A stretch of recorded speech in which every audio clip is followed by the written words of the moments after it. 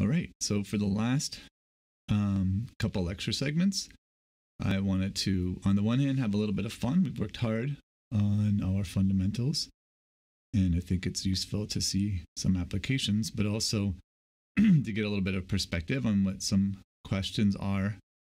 And some questions, I mean, obviously they're what I think are important. Some interesting problems that still exist in biophysics and biophysical chemistry.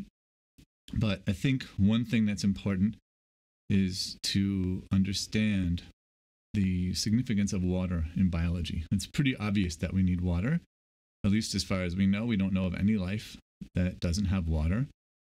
Even plants. Many plants can survive pretty well without sunlight. They can't do everything without sunlight, but they can survive. If you've ever seen white asparagus, then you know that these are nothing other than regular asparagus that have been grown with a tarp covering them. The tarp blocks the sunlight and keeps them from turning green, but they still live, right? And you can probably guess that those asparagus have to be watered, right? So water is super duper important. Obviously, they need carbon dioxide as well. To do photosynthesis, they need light, but they can do other things besides photosynthesis. So water is super important. Now, it may turn out it's not obligate, and there might be some other way that life can exist in a different solvent. Presumably, we expect it to be in some sort of solution phase where there's higher concentrations of reacting species. But it doesn't necessarily have to be in water. But our life, as far as we know, is in water. And so we're going to focus on that. And so that's what we're going to be doing in this particular lecture segment. So one time I had a chance to teach a class on water. The whole class focused on the chemistry of water and looked at a lot of the aspects of water that I'll talk about in this segment right now. Okay, so water is super important. First of all, it has even inspired the poets. So here in the authors, this is D.H. Lawrence wrote water is H2O, hydrogen 2 parts, oxygen 1. But there is a third thing that makes it water, and nobody knows what it is. So I don't know exactly what he's talking about, what he thinks the third thing would be. But I think one of the themes is that water is, part of culture. It's part of almost every culture, every religion has a significance for water. And then, of course, it has a scientific importance. It's a weird thing, right? It's a simple molecule. It's actually quite abundant in the universe. It's almost one of the simplest molecules you can imagine having that has abundant elements in it. But because of the peculiar properties, its dipole moment and hydrogen bonding, water, the liquid, is quite unusual. And that is one of the reasons why people think it's so important. All right, so first of all, we know water is everywhere. Certainly on our planet, it's all over the place. Most of the planet is covered by water in the liquid form. And, liquid is kind of special. There's not that many places. The temperature range over which you have liquid is only 100 degrees Celsius. If you change the pressure, you don't have as much water. So we don't know about literal liquid water on other planets. We suspect that there was liquid water on other places, but we don't see it now, obviously, except here. We live in the Great Lakes region, so water is obviously super important to us. Then there's places like Africa where they have the giant waterfalls. We'll talk about the hydrophobic effect next. Right, so you can see all these amazing things. Here's an ant that has the ability to harvest a water drop, drink from it.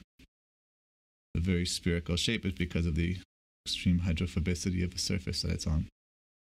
Right, so we have lots of visions in our mind we think of when we think of water. Many times these are positive visions, right? But of course, there's not always that. Before I get to that, let's think of there's water all over the place. This is Orion, the constellation, and in the middle of it there's this little reddish looking thing here, which is a nebula. And in that nebula, it's a water factory. It's creating 6 times the Earth's water every day. So water's all over the place. It's in our atmosphere, but it's also in the universe. Water is a very common molecule. Liquid water is rare, as far as we know. All right. So it is everywhere, but it's also everywhere, right? And so it causes problems. We know very well, living in Michigan, what happens when you neglect your water supply. It causes floods, right? It causes landslides, mudslides. It holds lots of toxins and disease. It can be quite devastating, water. And it isn't everywhere. There are many places in the world where it's very hard to find water. Many of you have aspirations of becoming doctors and other health professionals. And one of the biggest challenges that developing world medicine faces is having clean water. It's not having MRI machines or CAT scans. It's just having clean water. And what we do, of course, in human manipulation of water is that we make dams for irrigation to supply water to places like Las Vegas. And when we do that, we make a mark on the world. For example, we can deplete the water resources by diverting them. So this is going to be and continues to be one of the big societal challenges. A lot of times it's in the background and we don't notice it. So at least 1 billion people lack access to clean, safe drinking water. It's a lot of people. Right? And then, of course, who does it affect most? It affects the most poor. Right? And then another 1.8 billion people. So now you add that up, right? That's 2.9 billion people. They don't have water immediately available. They have to travel, but less than a kilometer. That doesn't sound so bad, maybe, but, you know, a kilometer carrying tons of water, it's a lot of work, right, that you could be doing, being creative, solving problems, but they have to just drink water. Right, so this is the reality for many, many people in the world. And even in our community, right, not so long ago, people were having to carry water. Not because we didn't have it. Michigan, all we have is water, right? We're surrounded by it. But unfortunately, when the lead is in the water, it causes problems. We know how to get rid of lead from water. It's not a science problem. Science is 100% understood. Okay, so we use water in many cases. Here's an example. We use it in agriculture, sometimes wastefully, sometimes cleverly, to grow things in places where it's hard to do it with modern technology and ancient technology. There's consequences for this water use. Here's the bottom left shows Lake Erie with the algal blooms. Huge amounts of pollution caused by the vast amount of fertilizer used in the fields nearby the lake. The runoff water goes into the lake and fertilizes all of the algal bacteria in the water. And when you overfarm and don't do it right, you end up getting rid of all the topsoil. And that's what the Dust Bowl was. Right? So it's hard to know how to do everything right. We use water in industry too. You might not know this, but the purest water in the world is made by Intel. They have these factories for making super ultra mega pure water, which is used to clean the silicon chips that are in your computer and your phone. It's used for cooling, probably one of the big uses, right? Power plants. It shows you where water is being used, like being withdrawn is the word they use. And you can see a lot of that. Of course, it's mostly centered where people are. That's not too surprising, though much less in the Southwest. All right, so this is showing some other examples in Louisiana, for example, where they're using lots of water. You might wonder why they're using so much water. One of the uses for water is for hydraulic fracturing, also known as fracking, which was a recent development in new ways of doing oil and gas exploration. Before we did that, the price of gas and oil were going way up. And then after hydraulic fracturing was basically discovered and implemented, the U.S. became one of the biggest producers of natural gas and oil in the world, which had some geopolitical consequences. It certainly altered our dependence on other oil-producing countries and natural gas-producing countries. But also, it meant that we used a lot of resources to drill the wells. And if we look at this, this shows the domestic crude oil production by a source, right? And you can actually see in 2011 a huge increase in so-called tight oil, oil that's hard to get out. Now you might ask, what's the point of the water? Well, it is called hydraulic fracturing, so you probably can guess that some water has something to do with it. It has to do with drilling holes. And the way that they do it is they drill holes by pumping water, extremely high pressure, tons and tons of water, into the ground, and then they can actually go down and change direction. And then they can go directly to the direction of where the oil is that they're trying to get. That's huge. Being able to drill horizontally was actually the big breakthrough. Well, it takes massive quantities of water. And then what they do is, inside the water, they want to deposit sand. That's what they're actually trying to do, break the ground. But if you break the ground, it's elastic, it'll come back. So what you do is you need to be able to break the ground, put something in it to prop it open, so it doesn't, the holes don't collapse. And so they put in sand. But water and sand, as you know, they don't really mix, right? So you need to add something that is an emulsifier, which traps the sand kinetically in the water, keeping it in the water so that it will deliver the sand. Well, then they added all kinds of long chain oligosaccharides. One of them is called guar gum. If you ever read the ingredients on some ice cream, for example, you'll see guar gum as one of the ingredients. It's simply a long saccharide like PEG that can make the water more viscous, and then the sand can get trapped in the water. And then when it gets drilled in, the sand stays, the water comes back out. But the water is super salty and very toxic when it comes out. So you see the trucks, are carrying all the water into and out of the well. So this shows an example of the natural gas prices as a function of time and the dramatic impact that hydraulic fracturing had on changing that.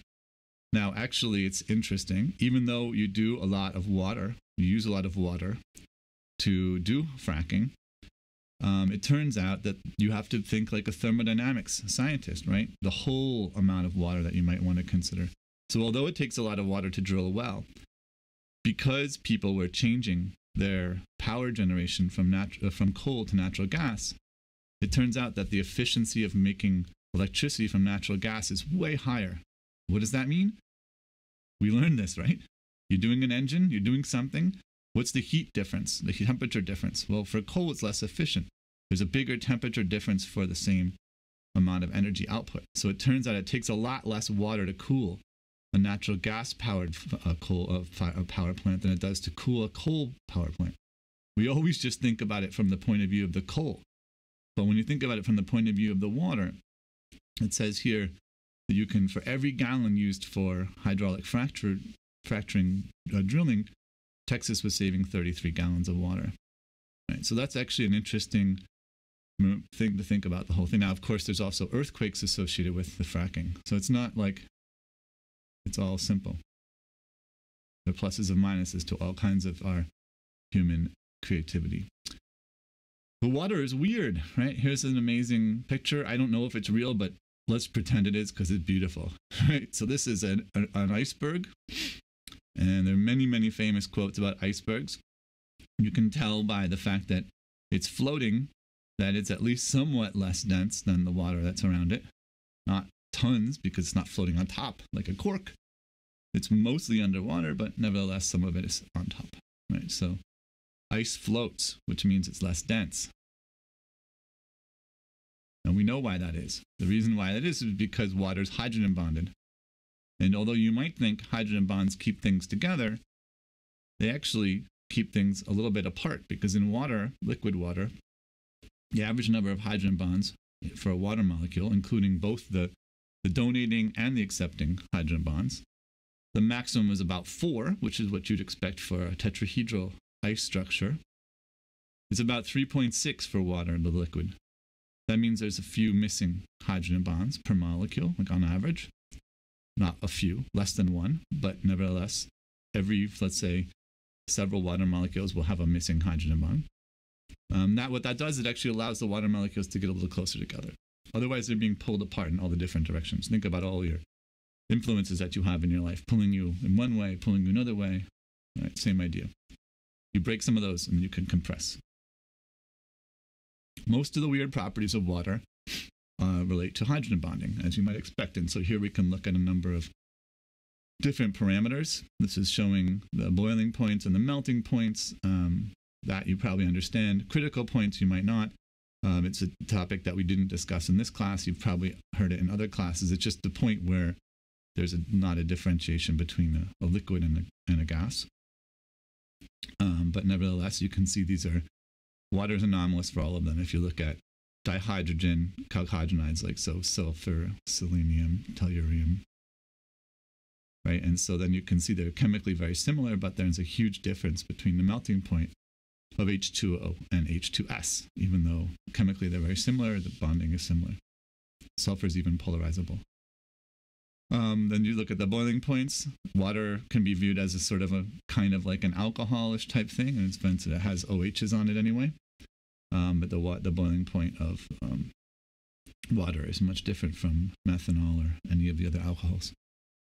All right, now methanol and the other alcohols certainly do hydrogen bonding, but they don't do it to the extent that water does. Right, and you look at boiling point. So that's the bottom left is showing boiling points and melting points with the alcohols and hydroxyl containing molecules. On the right, you have things that are sort of comparing the boiling points of different hydrides. All right. Well, one of the most important aspects in our development of understanding water at all comes from computer simulation. And you can look at this particular one. This is the vaporization of the water surface. We can actually start to see molecular details of these processes that we usually just discuss kind of schematically with cartoons. One thing that this is showing you is that when the water molecules are near a surface and there's a good concentration of water molecules, then you'll even see dimers in the vapor. Now that dimer is not going to last forever. Probably already mostly disappeared. No, it's still together. Right, but it's showing you how you can imagine thinking about the vapor-air interface, the water-air interface, water-vapor interface. Right? Lots of simulations and experiments are done to try to understand the nature of the water molecules at this interface. That's very important for huge numbers of things that you'll see in chemistry. All right, water is weird. Right, so here's another summary slide showing that, where you have critical points, boiling points, freezing points on some analogous molecules, methane, ammonia, water, hydrofluoride, HF, and neon, which of course is not a molecule, but it sticks together nevertheless. And water's got the most of all of those, right? Because the interactions between water molecules are strong. And the reason why they're strong is because of the hydrogen bond. And one simple way to think of a hydrogen bond between water is just think of two water molecules as a dimer. On the right side, you see one of the molecular orbitals of water nearby the HOMO. It's a HOMO -2, it looks like. And what it's showing you is that there's electronic delocalization between the two water molecules. All right, that if I was to separate the water molecules, which I'm doing this calculation by simply moving them apart from each other, I can see how the electron density gets donated from one water molecule to the other. So what you understand then, obviously in a liquid things will be a little bit different. This is not a liquid, it's just two molecules, but you get the idea that maybe hydrogen bonding is not simply an electrostatic charge or dipole-dipole interaction, that there's actually some charge transfer, some sort of chemical effect. We'll talk about this in a minute, but the water vapor layer below a hot plate is going to have a very strong analogy to hydrophobicity. Let me show you that right now. So it turns out there's this stuff called ultra everdry. I actually don't have it. I should probably get some.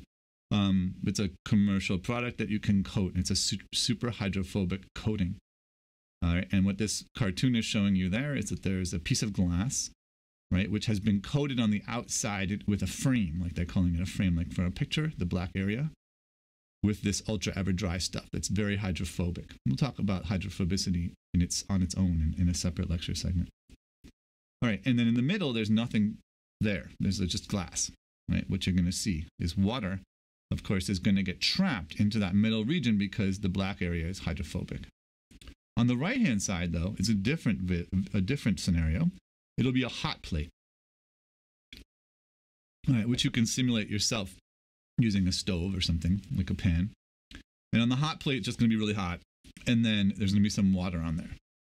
And we know what happens when you have hot water on a hot plate. Water on a hot plate, it doesn't if the hot plate's hot enough, the water will not instantly boil. What'll happen is there'll be a little vapor layer from the water vapor that's created by the super hot plate, but it's going to be sort of cooled by the water on top, and so you end up trapping a water vapor between the two. But because water vapor has a pretty poor thermal conductivity, it essentially thermally insulates the water droplet from the hot plate, okay, and it makes this sort of cushion of a water vapor. This is sometimes called film boiling or Leidenfrost. So we're going to look now at the left. This is a video from this ultra ever dry company. They drop a drop, they put it on their hydrophobic surface. Look at that ball, and then it gets kind of absorbed or, whatever, sucked into the other one. And he's now pushing, or they're pushing on the thing now and showing you kind of the jiggling water that you can see. Now they're not doing anything except putting a hydrophobic ring around the thing, but the water is being trapped in the inside, which is really cool. All right, let's look at the right-hand side movie now. So what we have on the right-hand side is something that actually looks very similar, right? Doesn't it? You have a water droplet or a water bubble, whatever you want to call it, that's moving around. Look, they even did the same thing. They dropped some water on there, and it gets sucked up by the collective blob. And it makes cool modes and stuff that you don't get in another one because of the shape, but whatever. That's not the point. The point is that they look very similar, okay? And the reason they look very similar is because we now understand pretty well that, in fact, when you have a hydrophobic surface, especially a flat one, it's characterized by a reduced density of water at the interface, something that's called a drying transition. And that drying transition is characteristic of hydrophobic interfaces. And that's very important because that's going to affect the nature of the water in the vicinity of a hydrophobic solute, for example, in chemistry, which, as you learn in a biochemistry class, you can anticipate what that's going to be. That's basically going to be a protein. Because although proteins are semi-hydrophilic mostly, compared to water, they're still reasonably hydrophobic. Some characteristics of water that are important. For example, here you can look at the distance between the oxygen and hydrogen. So this is the OH bond distance within one molecule as a function of the temperature. So as you increase the temperature, what happens to that bond length? It actually goes down. And you might ask, why does the bond length go down when you increase the temperature? That seems very counterintuitive. The reason is because you start breaking hydrogen bonds. Like, look at the green line on top. The green line on top says, right, you break a hydrogen bond, the average distance between the oxygen and the two oxygens gets bigger. There's less hydrogen bonding. There's less maybe of that charge leaking out like we saw before. And so that can tighten up the OH bond. We also know, it's not shown here, that the vibrational frequency of the OH stretch will shift as you increase the temperature for the same reason. The water molecule always has some broken hydrogen bonds, and that population of broken hydrogen bonds grows as you break hydrogen bonds, and the infrared spectrum of water appears to shift to the blue, to higher energy, as you increase the temperature because you're favoring the population of broken hydrogen bonds. There's some other stuff there. So looking at pressure. So as you increase the pressure, you stuff the water molecules closer together, you enhance hydrogen bonding, and so the picture is exactly backwards. Very intuitive, though. All right, and so these two effects are responsible for many of the anomalous properties of water. This is showing on the right-hand side the heat capacity. All right, so they're showing the heat capacity of ice. And ice is what you normally expect to see at 220 Kelvin, right? That's cold. 273 is 0, right, Celsius, right? So 230 is pretty low. It turns out you can cool the water without it freezing. Maybe you've done this unwittingly yourself. If you have a bottle or something in the back porch of your cold Michigan house, it may not freeze because freezing is an activated process. You need to start freezing by nucleating the growth of a crystal. If you have a super clean bottle, like a water bottle or a soda bottle or a beer bottle, whatever, there's not much in there to nucleate the growth. And so those bottles, the liquid inside the bottle can stay cold, way below the freezing point. When you open it, it instantly freezes. So it's a pretty easy experiment to do. Take a water bottle, a plastic one, put it in your freezer very gently, wait a day or two, and then maybe you should put three water bottles in there. It doesn't always work. And then when you take them out, probably one of them will not be frozen. But if you tap it on the table, that'll cause a disturbance, just like when you scratch your beaker when you're crystallizing a molecule in a chemistry lab. And then the water will freeze more or less instantaneously, or at least really quickly. Right? And that's because you've made supercooled water. So supercooled water has an unusual heat capacity, which is to say that around 230 degrees, the heat capacity gets really big. Now, we'll talk about that when we talk about protein folding, but that indicates there's a phase transition there. So it turns out that that phase transition in water is still hotly debated by very smart and very opinionated people. And it's fun to not be doing that science, but to know enough about it to appreciate why it's interesting. All right, there's some other enthalpy of vaporization. We already did that. It's a boiling point. Some other things about the diffusivity, which I'm just going to skip, but basically it's affected by density and pressure in a way that seems unintuitive, but it's not unintuitive when you realize that what you're doing is manipulating the hydrogen bonding. All right, so water is hot. What do I mean by that? What I mean by that is in the not too distant future, meaning within the last 15 years or so, many papers have been published in the absolute top journals in science, in this case, literally science, about things you would have thought would have been sorted out years ago. All right. Here is a handful of papers published by people in my community who do ultra-fast infrared spectroscopy to understand the dynamics of water. And there's even more. These slides were made about 2 years ago, and I just didn't update it. But there's always something new on water that you can learn when you use even more advanced techniques that have structural dynamics measurement capabilities, such as ultra-fast infrared spectroscopy. There are some others talking about coordination shell structure. The so-called memory loss has to do with frequency fluctuations, the coupling between the different vibrational modes and how that affects the dynamics of water and energy transfer. A lot of this is related to sort of how does heat flow. All right, and then now you see in 2011 a lot of work on the surface. What is water like at the interface of water, vapor, and water to liquid? Now we can do spectroscopy that only looks at the monolayer, roughly, of molecules at the interface with air. And that's a very hot field. People argue a lot, though. So if you have a thin skin, water is not for you. This is a feisty field. I'm not a big fan of that, but that's sort of the way it is. And so people have very strong opinions about hydrogen bond. Here's network of hydrogen bond rearrangements, structure in the first coordination shell of liquid water measured with X-ray. Here's people commenting on each other. So this is a technical comment, which is kind of like a diss in science world. When you comment on something, it usually means you think they're wrong and you want to point out just how wrong they are, not just leave it to the reader. So there's some arguments here. You can find both the data and analysis contradict a well-known model or whatever. Okay.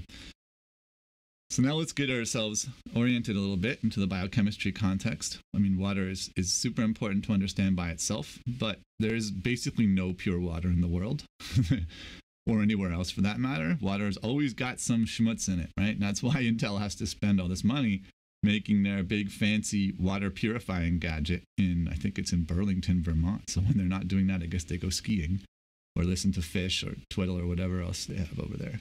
So this is myoglobin. No, it's not.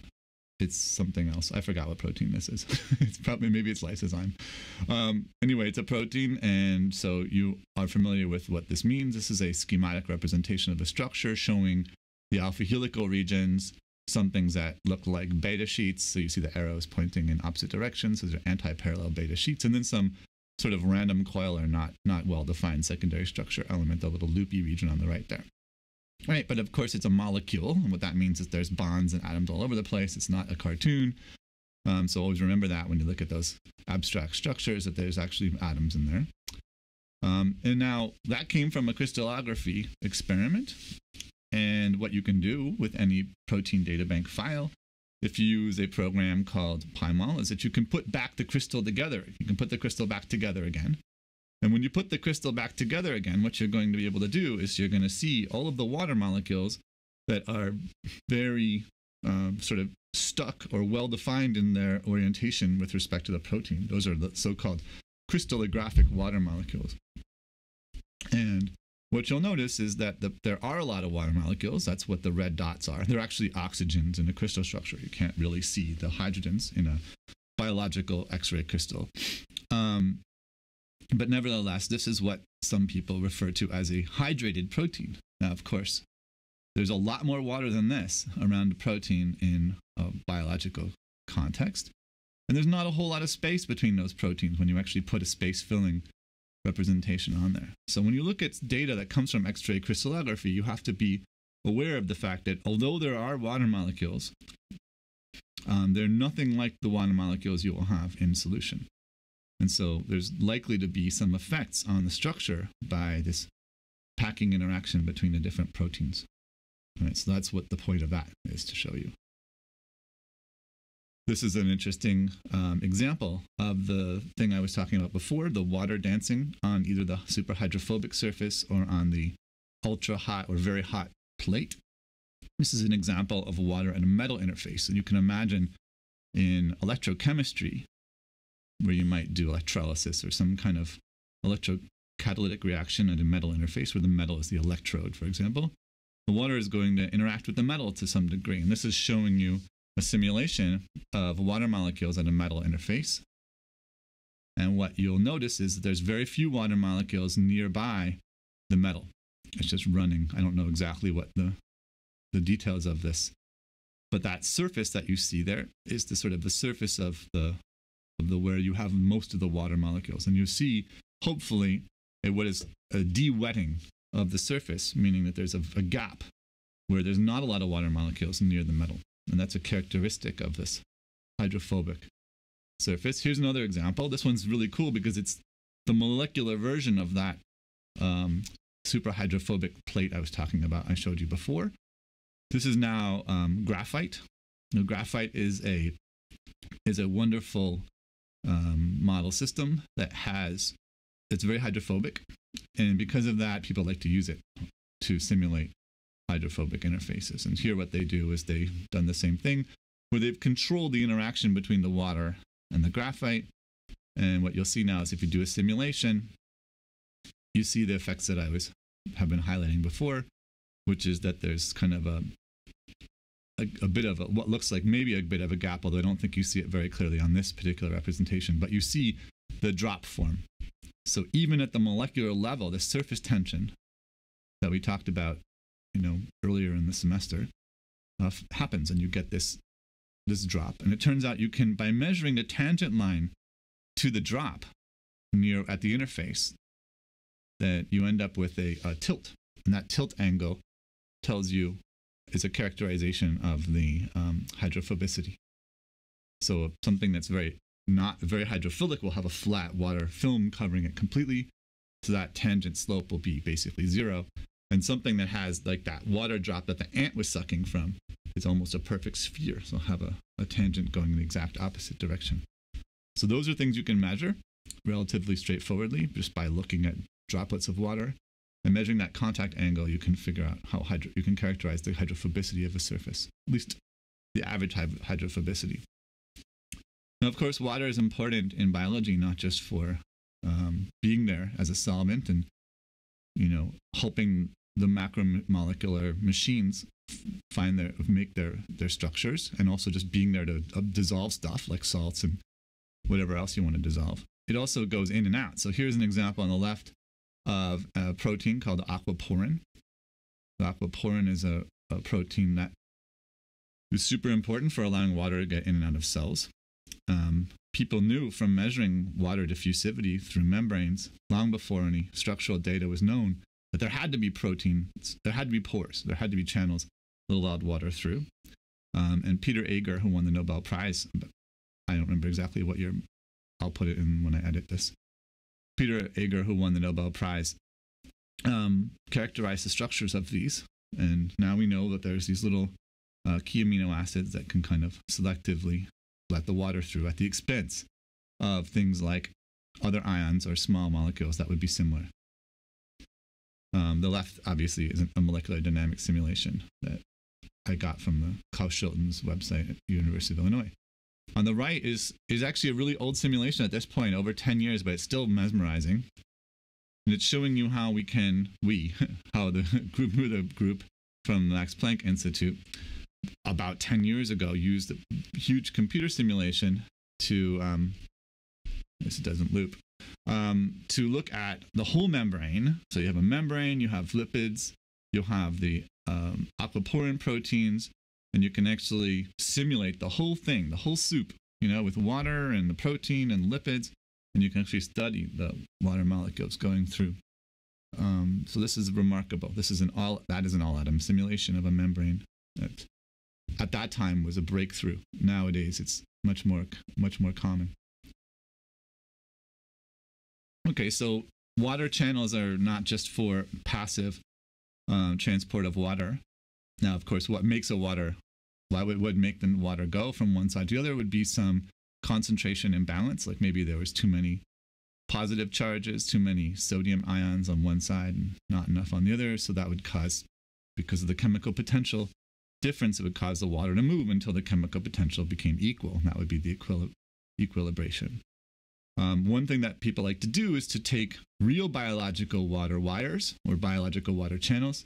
There's two examples here. The bottom left is showing you a protein called bacteriorhodopsin, which is a proton pump that is in bacteria that is actually responsible for pumping protons across a membrane, and that's actually the only source of energy transduction for these purple bacteria.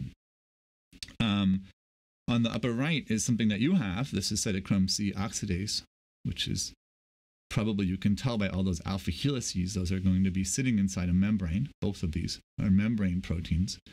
And on the right, you'll see there's actually two heme groups that are kind of like tilted next to each other. And then there's a bunch of water molecules that are inside.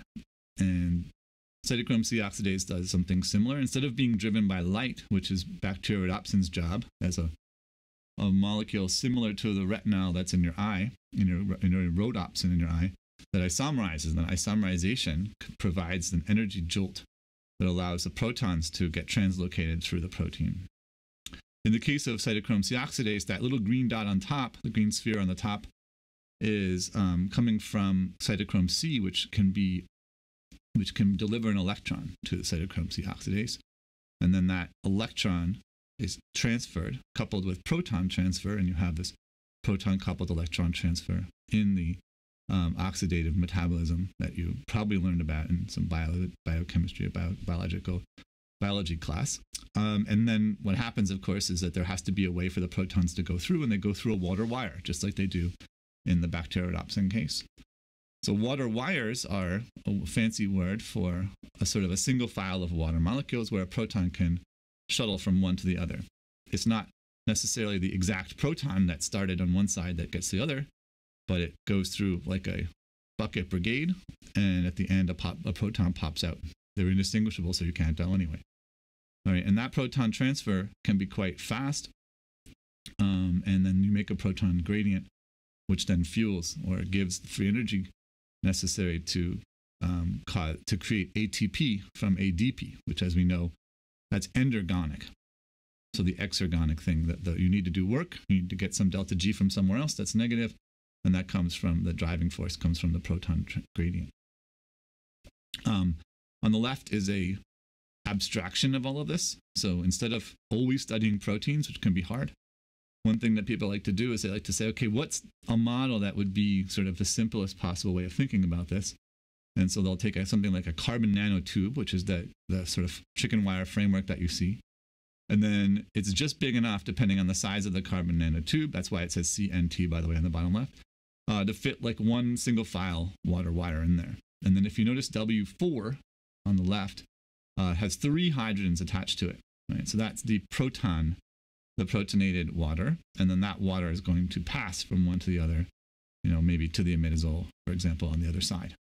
And so that's a way that people use computer simulations of very controlled and simple systems to understand about what's the nature of proton translocation when you change, for example, the electrostatic environment, where you see there they have a plus Q and a minus Q. They just added some charges that would mimic having some maybe arginine or some, whatever, some charge residue in the protein in the middle. All right, so this is still, I would say, an extremely active area of research to understand how water wires work. It's very complex because you have the coupled dynamics of the water and the protein. You also have the fact that the protons themselves are really quite quantum mechanical, and so they can't be ignored. They can't be only treated as if they're classical particles. Okay, so that's a sort of brief overview. I guess it's not brief enough, but a brief overview of some things to think about when you're considering water. As we know, most biological structures form by the hydrophobic effect, and so that'll be something that I talk about next. The hydrophobic effect is interesting, especially the name. It implies that something is hiding from the water, and what I hope to convey to you here, you've seen the importance of hydrogen bonding and how hydrogen bonding causes these so-called anomalous properties of water. Now, I should say many molecules have anomalous properties. It's just that there are very few that have all of them.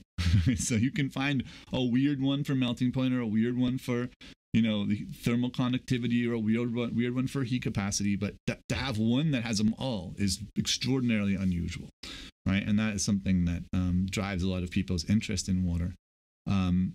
Mostly, it's going to come down to the hydrogen bonding, right? So really, we call it the hydrophobic effect, but it should be called in some sense, the protein phobic effect from the viewpoint of the water.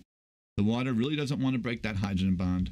It's weak enough that you can break them thermally, right? We'll remind ourselves of what the energy scales of hydrogen bonds are. They're about 1/10 of a covalent bond. But they're strong enough that they really do dictate the properties of water. And other things can do hydrogen bonding as well. So it's not just water. It's just that almost nothing can do hydrogen bonding as well with water. And even if you have a very strong interaction somewhere, you might distort the hydrogen bonding network such that it frays or it gets kind of screwed up somewhere else. So the net balance is going to be deleterious from the point of view of the Gibbs energy, whether it's enthalpy or entropy. And what we're going to see also, something very important here, is we often think of entropy and enthalpy as being distinct, right? They're two different symbols, for sure, but they really aren't distinct, okay? And what we're going to see with the hydrogen bond is that they are two sides of the same coin, right? That the number of microstates available to you is dictated by the fact that you need to preserve the enthalpic interactions. And that is something that is very important, and if that's like the only thing you remember from this course, I'll be fine with that, because it's a very important point, and I'll go through that again slower with the hydrophobic effect next.